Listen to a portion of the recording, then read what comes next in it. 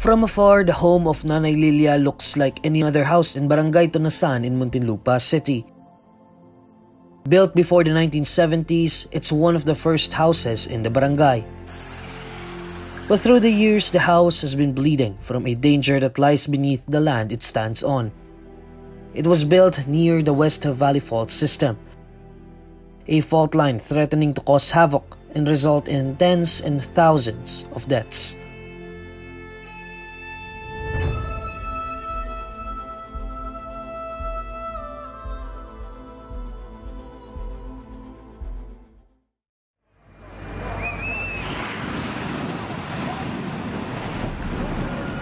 February 6, 2023, a magnitude 7.8 earthquake struck Turkey and Syria.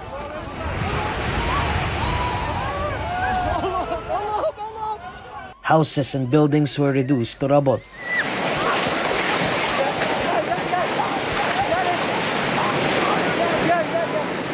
More than 50,000 lives were lost.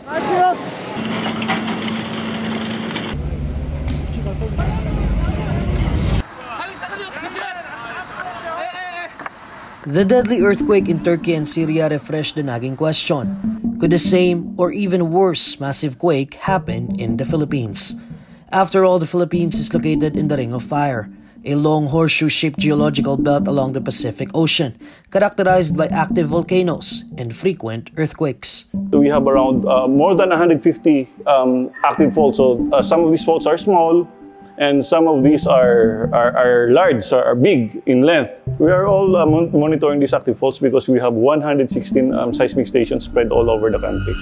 One of these active faults is the West Valley Fault system, a 100-kilometer fault that traverses Bulacan, Rizal, Quezon City, Marikina, Pasig, Makati, Taguig, Muntinlupa, Cavite, and Laguna.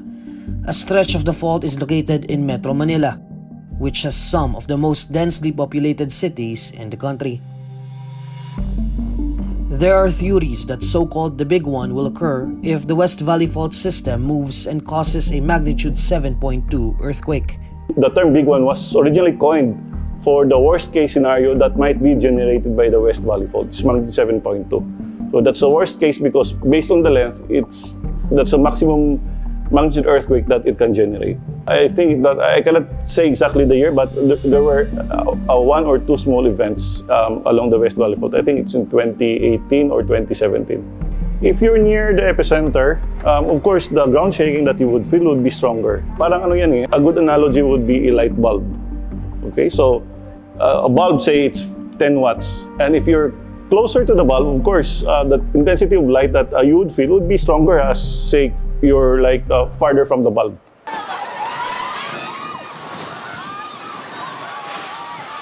The Japan International Cooperation Agency, Metropolitan Manila Development Authority, and FIVOX conducted an earthquake impact reduction study for Metropolitan Manila. Released in March 2004, the study says that a magnitude 7.2 earthquake caused by the West Valley Fault may result in the loss of thousands of lives and the destruction of many structures in the country's capital region. It likewise indicates that such a powerful temblor may bring death to 33,500 people and injury to 100,600, as well as heavy damage to or total collapse of around 168,000 residential buildings. A 7.2 magnitude earthquake may also damage roads and bridges, according to the same study, as eruption of fires are also seen as highly possible. The analysis was released in 2004, or 19 years ago, and Metro Manila's population has grown since. Thus, in another study titled Greater Metro Manila Area Risk Analysis Project released in 2013, the possible death toll from a magnitude 7.2 earthquake in highly urbanized Metro Manila is pegged at more than 37,000. Based on our paleoseismic data, the recurrence interval is between 400 to 600 years. And the last time it moved was in 1658. So 1658, that's plus 400, which is the lower limit, that's 2058. So again, it could be in 2058 or it could be plus 600 years, plus 200 years more. There are uncertainties, okay, may error yan, plus or minus probably several decades. And so that's the reason why we're saying that it may happen before 2058, or it could be happen 2058, or it could happen on the upper limit, which is the 600 years. We are walking along Pais Street in Barangay Tunasan in Muntinlupa City, and according to the fault finder website of PHIVOLCS, this street is along the West Valley Fault System. We were able to speak with some of the residents here who told us that they are also worried about the dangers of a possible earthquake. Among the residents of the street are spouses Melly and Abbott. They have been living here for more than 20 years and have been witness to some changes in their area, which they attribute to the fault line. Nung pagdating niyo po dito, kasi dito po kayo, 1996. 96, so 1996. So 1996 po, itong kalsadang ito, talagang pantay yan, patag yan. Ngayon na lang yan, nagkaroon na sila ng bitak-bitak. Anong sasabi niyo, fault line. Tapos ngayon, hindi na sila pantay. Hindi na siya pantay. Ngayon, steady na siya siyang ganyan kasi 2 inches ang binaba niya eh. Ang alam ko talaga may fault line dito. Kaya pagka halimbawa at nakakarinig kami ng may lindol, syempre natatakot na kami. Kung mayroon kami ibang lilipatan na sigurado namin ligtas, pupunta kami doon. Wala rin eh. Pero sa palagay ko, para sama-sama na kami mag-anak. Kung ano man nangyari sa amin, di bahala na, Panginoon Diyos. Also living in Barangay Tunasan is Nanay Lilia. She bought a house here in the 1970s, not knowing it was near a fault line. For the past 50 years, Nanay Lilia saw her family grow in this home. Nay, ito, napansin ko din, ito. Parang humihiwalay na ito, oh. Oh. Parang humihiwalay po yung... Hindi kasi nakadikit doon, oh. Opo. Talagang humihiwalay ito. Kaya lang doon, hindi pa natatanggal doon. Cracks have also taken over other parts of Nanay Lilia's home. Kailan niyo po napansin na nagsisimulang lumubog? Matagal na, siguro. May mga... Baka meron naman yan mga 20 years ago eh. Despite the risks of staying here, for Nanay Lilia, her home was also a permanent witness to the vibrant life she has lived so far. Since 1970s, paglipat namin dito, tsaka ako nagkaroon ng ganyan. Masaya naman. Tapos after mga 1998, namatay naman yung papa niya. Pero hindi pa rin ako maalis dito. Stable pa rin. Gigibain itong bahay namin. Magtapatayo kami bahay doon sa church.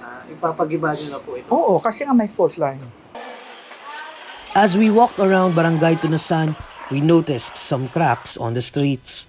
Talagang sentro kami ng fault line. O kagaya nito, kita nyo, ayan, tinamaan yan, ang baba niyan eh. So, yun ang lagi naming tinututukan dyan, kasama namin ng City Rescue.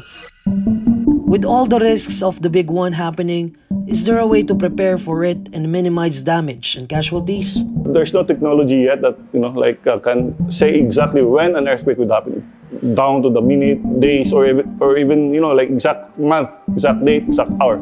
The best way, of course, is we have to follow the building code. So earthquakes per se don't kill people. It's the collapse of human-built structures such as buildings, houses, walls, dams that may claim lives. The National Building Code of the Philippines was adopted in 1977 and provides a framework of minimum standards and requirements to regulate and control the location, site, design, quality of materials, construction, use, occupancy, and maintenance of structures. However, experts have stressed the need to review the 46-year-old National Building Code. We need to be sure that our structures are strong and durable when it comes when the big one happens. As what we have observed sa Turkey, wala na silang time para tumakbo, di ba? Yung mga nakita nating bumagsak na building na all of a sudden it crumbles to the ground. Perhaps, yung iba sa kanila, wala na alam kung anong nangyari. Personal opinion, nakakalungkot man, pero I think marami talagang structure natin ang hindi design na mag-withstand ng napakalakas na lindol. Engineer Ariel Santos is the president of the Association of Structural Engineers of the Philippines, which is tasked to craft the National Structural Code of the Philippines. An update of the code is eyed to be released this year. It will include guidelines on structures' ability to withstand earthquakes. tingin ko kailangan talagang mabago yung National Building Code kasi sa ngayon parang walang power yung mga building officials. Pwedeng mag-issue sila ng cease and desist order, di ba? Pero yung iba hindi naman sila susundin. Pag hindi sila sinunod, wala naman sila magagawa na, di ba? So dapat bigyan din ng power yung mga building officials para hindi basta-basta maitatayo yung isang building. For FIVOC's part, they say they are in constant monitoring of earthquakes reported nationwide. Watchstanders are on the clock charge in FIVOC's office in Quezon City. There are 116 remote seismic stations scattered across the country. Once they record earthquake anywhere in the Philippines, they transmit that data to FIVOC's office here in Quezon City, and the watchstanders process those data to determine the earthquake's epicenter, magnitude, the time of occurrence, as well as depth. There have been calls to relocate inhabitants along the fault line. In fact, some local government units have already marked areas deemed as hazard zones. The problem, however, is that some structures were built even before the site of the fault lines were discovered. Before an earthquake happens, it would be best to familiarize yourself with earthquake hazards in your area. It is important to know where the evacuation area is and prepare an emergency supply kit. What should we do? Again, if there's strong ground shaking, you do the duck cover and hold. You go under the table, you stay there for the duration of the shaking. And then once the shaking stops, you have to evacuate immediately and go to an open space or an open area. If outdoors, the public is advised to move to an open space and avoid electric posts, bridges, and buildings. People living near the shore, on the other hand, need to move quickly to higher grounds due to the threat of tsunami. And while earthquakes remain unpredictable despite available technologies, one's best weapon now is being prepared and informed. This is Neil Mercado for INQUIRER.net.